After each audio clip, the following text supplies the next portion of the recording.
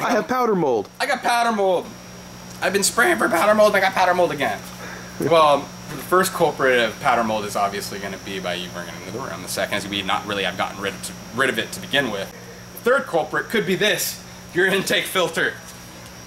Time and time, we have some of our employees do house calls for large gardeners of ours that are our local retail customers, and what we see time and time again is no filter on your intake of your grow room.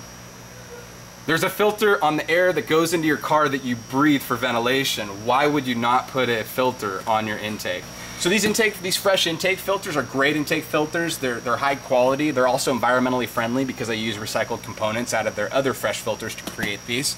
Another inline filters, the organic air HEPA filters. Those are ones you can clean time and time again, but let's just admit that those have a little bit of loss of pressure that's a little bit more than the other intake filters.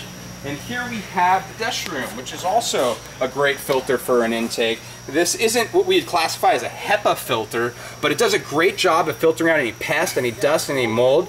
And then I'm going to throw you another one. It might not even filter out mold spores after it's been used for some time, but these bug screens will do a job of filtering out the mold for at least a few months while that carbon's existing. You would have to replace these maybe every 2 grow cycles, but these bug screens are actually designed for intakes.